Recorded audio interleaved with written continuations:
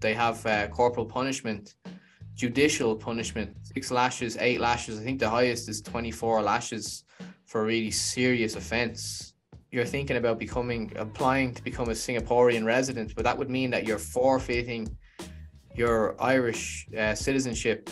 Do you ever miss Ireland, or do you ever think like, what would have happened if I had stayed, or would you ever go back and live in Ireland? Hey folks, Pete here from Thairish Times. What's the story? Not too long to go now till Christmas. All the turkey and ham, sitting by the fire, a couple of Guinness. Oh, it's going to be a good one. Anyway, in today's story, we're going to talk to Conor, an Irishman who left Ireland in 1993 and moved to Singapore. Now, I've been to Singapore a couple of times. I've always been fascinated with the place because of the stark differences between Bangkok and Singapore. So when I got the opportunity to interview an expat living in Singapore, I said, yeah, let's do it. I'd love to know about life in Singapore. What are the pros? What are the cons? Let's get into all that stuff. Let's do a big deep dive into expat life in Singapore and hear an Irishman's story. So that's what we have for you today. I hope you enjoy it. And if you have a story that you want to tell, hit me up, thairishtimes@gmail.com. Get me on Instagram as well at Thairish Times. I've got some free time in December now. I'm always looking for some new content, new fresh stuff. I got some good stuff lined up, but I'm always looking for more. So without further... Oh, no, wait. I'm not supposed to say without further ado anymore because some people are kicking off saying that it's the most overused saying on YouTube. So let's get into it.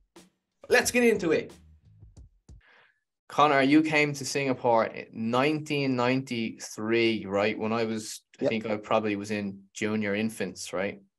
Yeah, I was only 5. At least that's what I tell people, but they don't believe me. Yeah. Sneaked on the plane, but not quite. So tell us that story. Like, how did you end up in Singapore? Okay.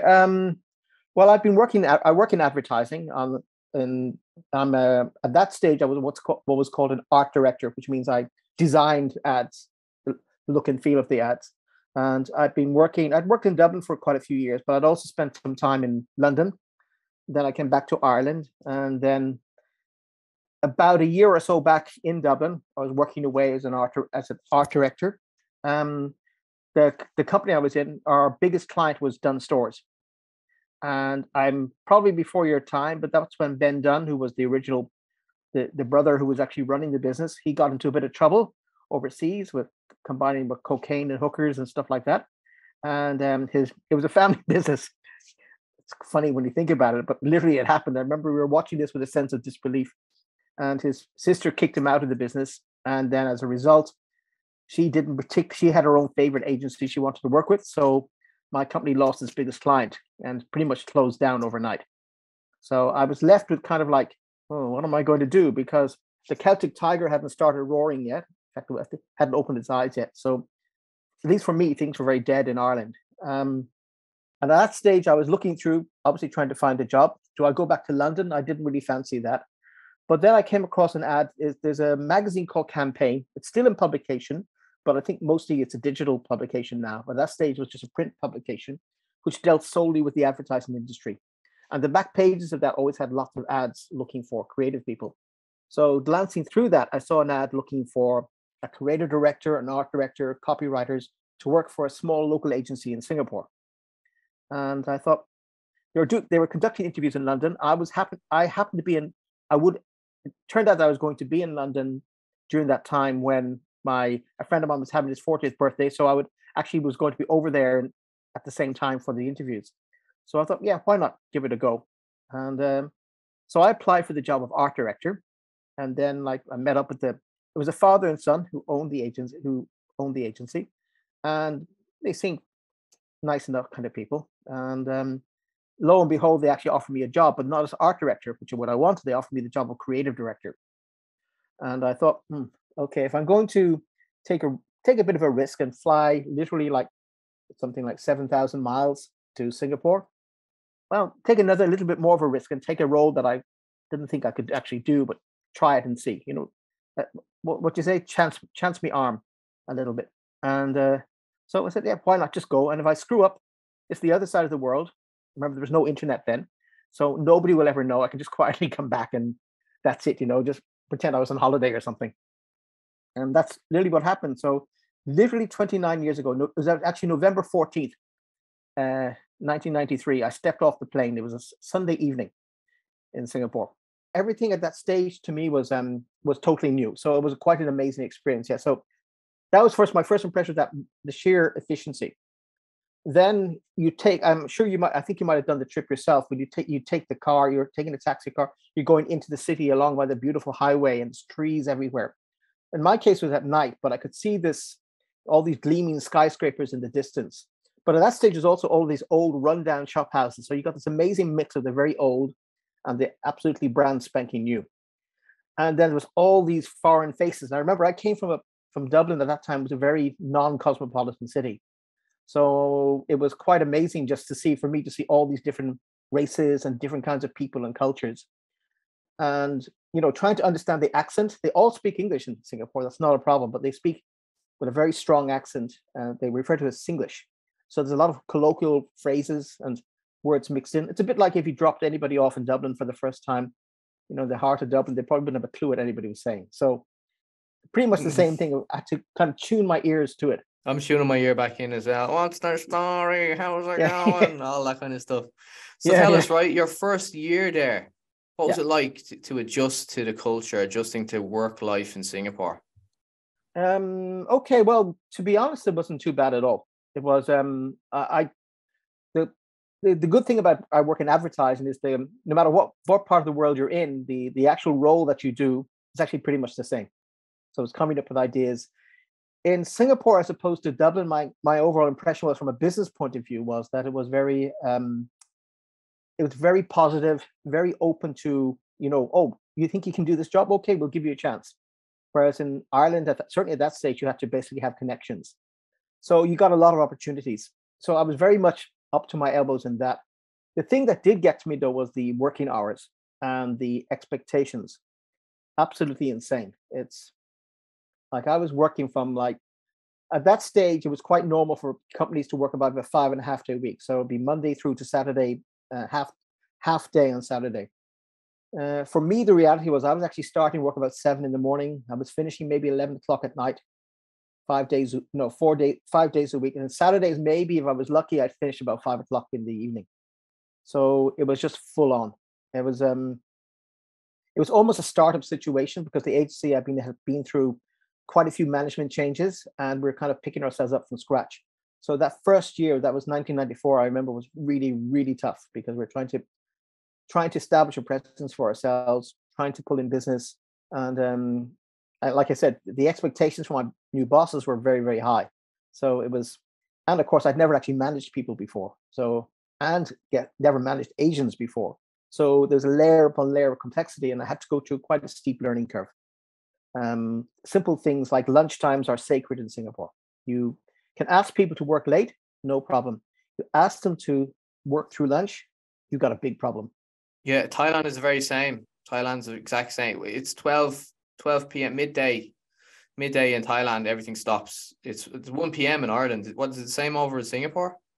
Yeah, 1 p.m. No, but it depends, because it's so crowded here that if you want to get into one of the hawker centers or the food places, they get very crowded. So some people have a staggered lunch break. So they might go at about, say, 11:45, and then they're back by 12:45 or like that.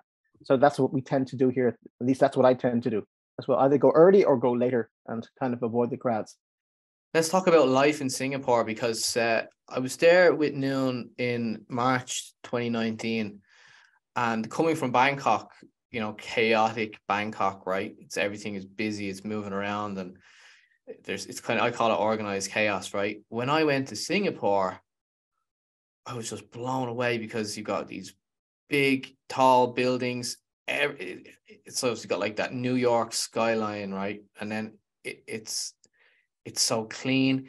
Everything just works. It's efficient. I remember getting on the subway, the MRT.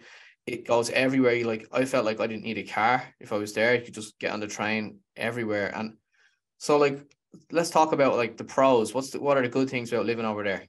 Well, I think you picked on that. It's a very easy place to live in. It's often been described as Asia for beginners. And even when I went over there, it was very much Asia for beginners. It's of all the countries in Asia, that's the place that if you want to kind of try out to see whether you'll actually enjoy it living in Asia, that's a good, very gentle introduction to the place. Because the laws are very clear. The government is very, everything is very organized. Everything works the way it should work. There's no things like, under the table money to get things done. And you don't ever try that. I think if you've got kids, it's a wonderful place. If you've got, a young family, it's so safe. It's ridiculously safe. I mean, I think you were saying that Bangkok is a very safe city too, compared to Dublin. And I'm sure it is, but I think nowhere is as safe as Singapore, maybe Japan. And I think Hong Kong is supposedly very safe too. But so that's the pluses. It's a very, very safe. It's very clean. Everything looks like it's being airbrushed, when you go through it. Somebody's gone through it with a vacuum cleaner, it's just spotless. What actually holds it back, I suppose, is, sometimes the accusation is there's very little creativity here, because they're trained from very, very young to think in a particular way and to follow instructions. There's been one party in charge for the last 50 plus years. And they don't brook any kind of pushback or anything like that. It's kind of do it this way, and this is the only way to do it.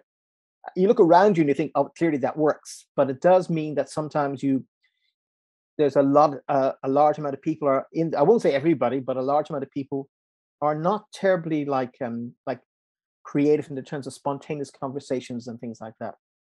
I was cushioned from that because I work in advertising, where you do get a lot of oddballs, even by local standards. So, but it wasn't until I did some work in the corporate world here, and I did realize there was that difference. And the other thing is that it's considered boring. Singapore is always considered a little bit boring. I was just going to say that. That was just about coming out my lips. Yeah. The people, I don't want to say anything bad, but they do kind of come across as being very serious. When I was there, you kind of because in Ireland, right, we having the crack, right? Irish people, we're not serious people. We like, part of the culture is joke, make a joke, smile, laugh. Don't take yourself too seriously, right? Yeah. It's very much opposite to Singapore, what I found, and I've met a couple of Singaporeans in Bangkok as well. That they do take themselves quite seriously, and I'm not gonna say boring people, but work hard. They know what they want, but maybe they lack a bit of fun. That's the thing, Pete. I used to push back very hard when people would tell me that, against that, because I was on a lot of expat forums in Singapore where this would come up. Oh, Singaporeans are this, they're boring, there's no sense of humor, they don't understand, this whole self-deprecation kind of approach to things. They take themselves too seriously. But I was kind of cushioned from that because I was in advertising, which is full of these, by the very nature of the business, you're kind of you're being challenged all the time. The kind of people who come into it are also people who want to express themselves, who are quite open to kind of outrageous ideas and stuff. So my experience certainly was with those people was, no, these people they have a lot, we poke a lot of fun at each other and have quite a bit of fun. I think as well, it depends. If you get to know them really well, Singaporeans really well, where they relax around you, where they don't see you as what they call the Ang Mo. That's their word for Caucasians. It means red hair. But they see you as actually one of them, and you understand their culture really well, and you appreciate it. They definitely relax. And there's a little bit more fun that goes on there. They actually do have quite a good sense of humor, but it's a very local sense of humor, and you have to get into the rhythm of it when you're here. So, but I would say generally day to day in the corporate side, in a very business-like setting, I think you might get that impression that they're very straight-laced and very they don't make fun of themselves. Do you feel accepted there being Singaporean? Being Irish? I'll always be an outsider. I mean, that's just a fact. I've been a PR here since that means permanent resident since 2004. I've been here for like I said, 29 years. That's longer than a lot of Singaporeans have been alive, but I'm still not one of them. I never will be, because they'll see, the white skin on the outside. But they will generally, once Singaporeans get to know me, they'll see, oh, you're not one of those expat Singaporeans who's just in for or expats who's in for just a couple of years and then you're out again. This guy is I'm married to a Singaporean. I've been here for so long. I've done advertising campaigns that have come into the local lexicon. So yeah, they don't really, I know enough about the culture that that does definitely comes across when they get to know me. So I haven't felt too much of an outsider, but there's always that little bit. I mean, I know one English guy who's become a Singaporean. He's actually gone ahead and got his citizenship. He proudly says he's a Singaporean. He's on LinkedIn. He's all over on LinkedIn. And it's yeah, fine, you say that, but you're never really going to be treated as a Singaporean. You're still the white guy or the white person. Any cons living there? Anything you don't like? It's the to me, it's a very small, little irritating things. Um, and they're very minor irritants. They're not major at all. And when I think about them, they're kind of laughable. But I was already hot and bothered today by it. It's like just out and about. Singapore has a population of about 5.5 million people. So I think that's about the population of Ireland. But it's crammed into an island the size of Dublin County, maybe a little bit smaller. So that means it's pretty crowded. And if you really, it's yes, it's crowded, but sometimes I feel that the natural behavior of the people here makes it seem more crowded than it has to be. So you'll see that you can be walking on the pavement and people will just walk into you. Literally, they're right in front of you. They're walking forward abreast on the pavement, and you're kind of thinking, they're not going to walk into me, are they? And yeah, sure enough, unless you stop or dodge, they'll walk into you. When you're trying to step out of the MRT, the people will try to barge in, not letting you out. Same thing with lifts and things like that. Now, I honestly don't know. I've been out of Ireland for quite some time, so I don't know whether that's actually the case back in Ireland anymore. I never got that impression when I was there, and it's something that really gets to me. It's about the only thing that does that kind of what I consider to be rudeness. It's lack of consideration. It's such a crowded place, and it doesn't take that much more effort to make things a little bit easier for everybody by just to think about it. Right. So what I found very interesting when I went to Singapore, I remember I was on the MRT and I saw this sign stuck on the window, and it said something like 12 lashes with the cane for sexual harassment, something like that. And I was just thinking, what? So what's this? So then I Googled it, and they have corporal punishment, judicial punishment, and you get caned. Yeah. 6 lashes, 8 lashes. I think the highest is 24 lashes for a really serious offense. Yeah. Do they tell us about that? Because that just blows my mind that people still do that. Well, it hasn't happened to me, but yeah, they have it. They definitely have it in place, and they do it. They famously, well, not long after I came to Singapore, there was a case where a young American boy, Michael Fay. You can actually Google him later if you want. Who actually was caught vandalizing a car in near Orchard Road, and yeah, he ended up and President Clinton himself stepped in and asked for him to be excused from being caned, because the standard punishment for vandalism is both imprisonment but also caning, and the government, they reduced it by like 1 stroke. So he still got like 6 or 7 lashes of the cane, of the Singapore cane, some special. And are these public canings, or are they done? No. It's done in the prison, out of the public eye. It's not like you have your arse bared to the world and they flog you in public or anything like that. And they do pull down your pants, like you're fully exposed. Yeah. Like you're. Yeah.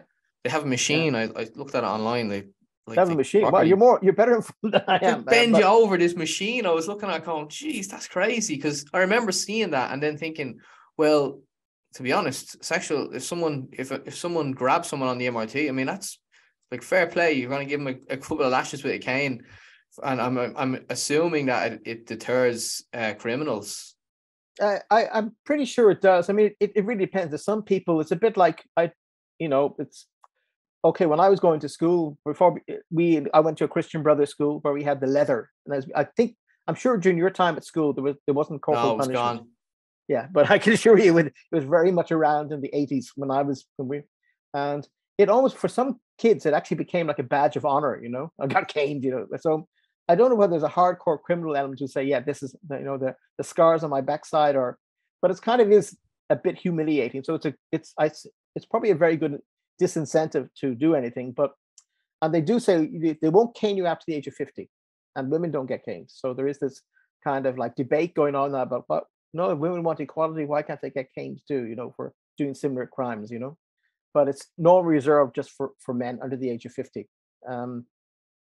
I have to say, I mean, people say, oh, it's very barbaric, it's this or it's that. But you have to look around. I mean, I can go out tonight anytime. My wife can go out to the shops. We have shops that are open 24 hours. She can go out. I won't have to ever worry about anything happening to her or anything like that. You know, you can, and there's been cases of people, you'll see that when you come here, if you ever come here again, if you go to Starbucks, students will what they call choke. That means reserve their table. They'll put their laptop there, and then they'll go off up to order their meal, or they put a wallet, I'm not kidding, or their hand phone, their mobile phone, just to go and reserve the table. So they go up and get their food. Would you do that in Dublin? Absolutely not. To be gone in a second. Yeah. Be gone. You blink and it's gone. So yeah. There is this, so you have to look at that. I mean, that has a disadvantage because Singaporeans who go abroad, sometimes they still have the same mindset. And you're thinking, no, you can't do that. You know, you go to London or to Rome or to Dublin, you better be on your guard. Actually, that was a funny thing. I was taking my wife around Dublin whenever we go out. I realized I was seeing all this stuff that was, you know, there's certain parts of O'Connell Street you're walking up and down, and I'll be looking and say, I think we need to turn around and go in another direction. You know, this is not a good place to be right now.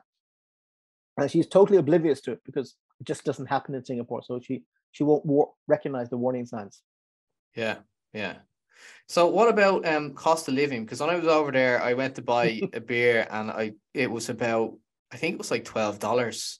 I think actually what it was, I went into some place and the guy was like, you have a card? I think he was going to like take the card and then take my bank card. I don't know, it was like some fancy place. And I was just like, we're going to run a tab, sir, but we need to take your card. And I was just thinking, I only want a couple of beers. Like, what's the big problem? And then looked at the menu and the beers were like $20, $22. And I was like, right, I'm not having beers in here. Yeah, I must admit, because my wife doesn't drink, she's actually allergic to alcohol, which must be a terrible thing to be. So I don't tend to go out to pubs because it's just boring for her. So I more drink at home, so it's a bit cheaper. But yeah, generally speaking, alcohol is very expensive here, particularly in bars and restaurants. That thing that they say they want to take your card, yeah, that's quite, even when I first came to Singapore, that was quite normal for people just to leave their card behind the bar. And which to me is, I never liked the thought of that because, you know, even in Singapore, people could be skimming that card, they could be cloning it or whatever. So, but it's quite a normal thing, yeah. So if you go to a bar, yeah, typical prices you'll be at 15 Singapore dollars for a pint, maybe more. That'll be quite a low price. And then yeah, you go into some, especially if you go for those kind of craft beers, then it's like, you know, $17 or $18 a pint. Yeah. So it's, I mean, it's not even shock to me anymore. I'm just used to it. So it's what about day-to-day kind of cost of living, like food prices, rent and stuff like that? Is it like, are we coming in at like European prices or? Yeah. You'll find that recently, especially, rent has gone up crazy. I'm so glad I stay in what's called I own a HDB flat with my wife, Housing Development Board, which is kind of like the government flats, but they're not like council flats we have in Dublin.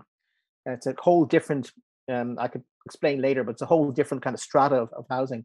And we actually paid that off last year. We finished off our mortgage last year. And I'm so grateful because I see expats who are been paying rents, and the rents have doubled. They're actually doubled or tripled in the last year or so. Why is that?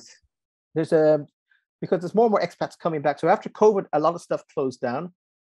A lot of condominiums, private apartments were not being built anymore because there was no construction going on. So everything came to a halt. Then Singapore's economy was actually very well managed during the COVID thing. So they actually bounced back really fast. And so they're opened their doors. Nobody wants to live in Hong Kong anymore because of the restrictions there. So a lot of them are moving to Singapore. They're working for big companies with big pockets. So, okay, you want to double the price of a condo? You know, the landlord I can earn twice by renting out my apartment to somebody from, say, who's coming in from Hong Kong versus the tenant who's been there for the last 3 years. Okay, that's what I'm going to do. So I know of a number of people, they're basically constantly downsizing. So they went from like a 3-bedroom apartment, they're down to like a 2-bedroom or even a 1-bedroom. So it's become particularly bad in the last year or so, in the last 6 months or so. And they don't think it's going to get any better until construction is restarted again, but it's going to be a while before all those new flats are built and so forth. So there is this imbalance going on. So that's one thing. So rent in Singapore has always been kind of expensive because, like I said, it's 5.5 million people on an island that's actually pretty small. So it's always going to be that way. Other things I would say, if you're basic food, if you're into like normal Asian food, you can eat fairly cheaply here. That's okay. It's not too bad. Lunch could be, maybe depends what part of the city you're in. Where I work, because I'm working in the central business district, lunch could easily be $10, $10. Then if you're further out, it can be like $5 to $8. So that's fairly manageable. That's okay. Public transport is relatively cheap because cars are ridiculously priced. I haven't driven since I came to Singapore, and I don't need a car. As you pointed out earlier, that public transport is so efficient, you don't need a car. Because cars are outrageously priced here. It's like it's a status symbol to have a car. So, once I you think get to they're a certain like level, double or triple the price of a European car. easily. There's what they call a certificate of entitlement, which means you it's just entitled to actually have a car, which you have to pay for as well. You bid on the open market. It's a bid. It's not like a fixed price. So it changes from every quarter when they come up with a new COE price. It actually changes. So it's, if you want to buy a new car, then you have to get the COE as well. So it's so complicated. I'm quite happy with the public transport system between buses and MRT, and then taxis are relatively cheap here as well. I don't, I've never needed a car. Maybe if I had very young kids, maybe, but that's about it. And like, do you ever miss Ireland, or do you ever think like, what would have happened if I had stayed, or would you ever go back and live in Ireland, or is that on the cards anytime? Realistically, yeah, I don't think so. It doesn't look like it now. At one stage, my wife was saying, "Oh yeah, maybe we can retire." Kind of, because my wife has a son from her previous marriage, so we figure once he's old enough, we can back at, he's able to look after himself. We can go back to Ireland and all that, and I can go back to Ireland. She can come with me, and then we can have a nice quiet life in Ireland and stuff. But now that actually hasn't happened. I think it's the usual thing. She doesn't want to leave her beloved son behind, and I can't blame her for that. It's so realistic. I can't see myself moving back. I mean, my parents are no longer around, and that's one of the things that you don't really think about when you first become like an expat, and the glamour of living overseas is like, also when family things happen and you're not around, it's a pretty horrible experience. So I've got one brother who's based back in Ireland. He has quite a successful business of his own, and then I've got my youngest brother who's working for Microsoft in Seattle. So there's not really a huge draw for me to go back to Ireland. Most of my friendships now are in Singapore. Most of my connections, my business connections, if I want to continue my business, are in Singapore. So like I said, it's the family I would have missed, not the place so much. When I go back, yeah, I enjoy Ireland for the first week or so. I mean, I do. It's always, it's that moment when the plane touches down at Dublin Airport. That's when this is great. This is great. But usually by the time we're going back, I'm quite happy to be going back. And there's that weird feeling that when the plane touches down in Changi Airport, we always travel by Singapore Airlines because my wife prefers that.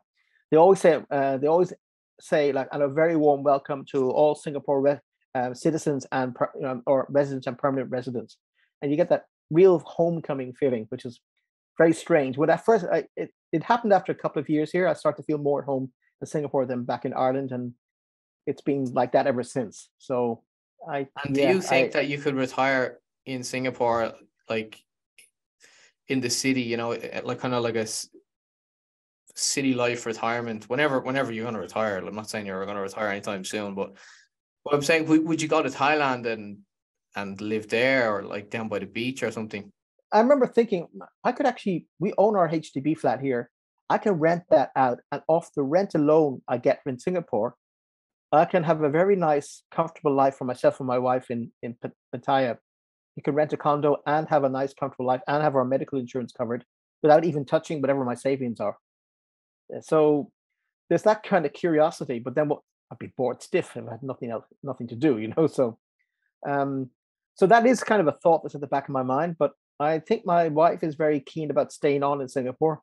Quite what we're going to do in the years to come, I don't know, but I don't see myself retiring that soon anyway. So it's not really.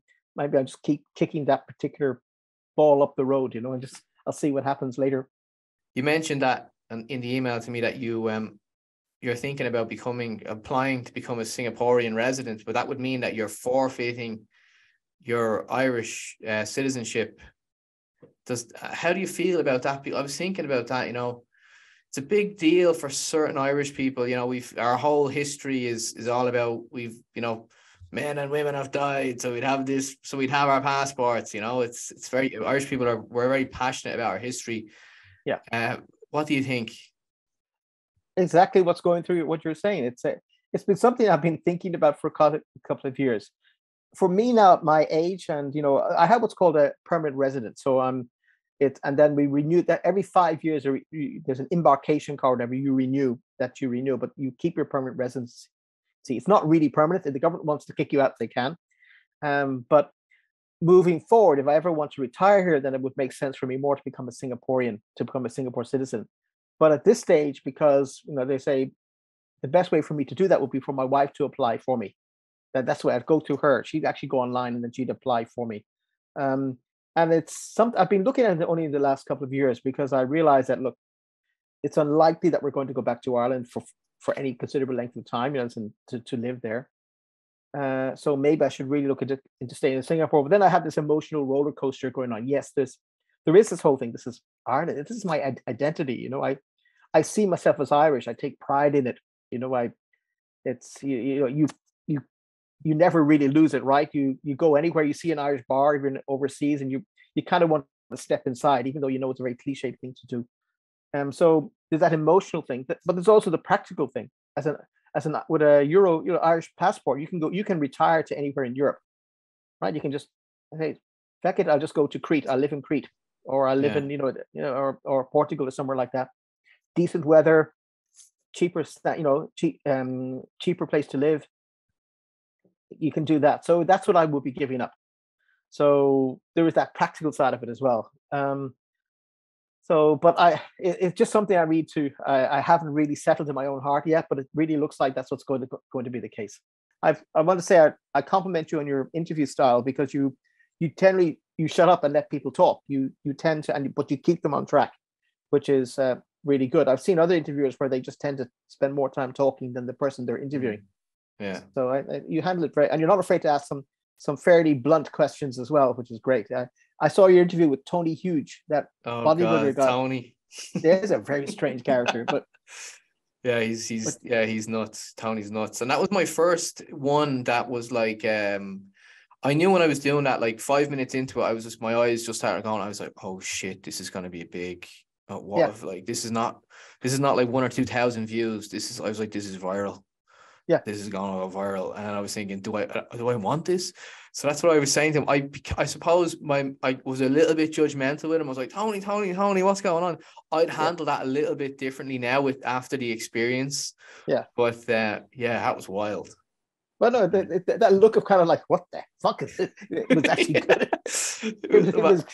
When I got back here. When I got back here, like I met people here and they were like, it was just great to see like a Dublin lad talking to this American guy, and a Dublin guy was giving him shit like, what's going on? Like, what's your mother think? What you're doing? Yeah, I love that.